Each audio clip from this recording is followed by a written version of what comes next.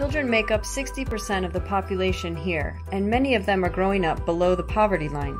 Environmental issues such as overgrazing, deforestation, and soil erosion contribute to the vicious cycle of poverty because the land the family needs to help sustain them is pushed to breaking point, no longer providing enough healthy food or clean water. So Eden was founded in 2010 here in Kenya to provide opportunities for children to explore creation and learn ways to care for their environment, reducing poverty along the way. Weaving together best practices in spiritual formation, education, and sustainable development, Eden has produced a curriculum to engage children in faith-based environmental education.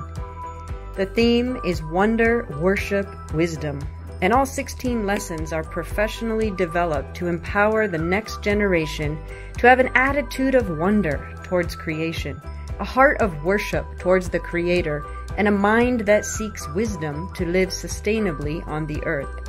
So we have come up with all sorts of different experiential activities for the kids to do, a 16-week curriculum. Here in Kenya, Eden has delivered these lessons in the form of an after-school club in local primary schools. But it could be used in a neighborhood, a Sunday school, a VBS, or anywhere where kids gather.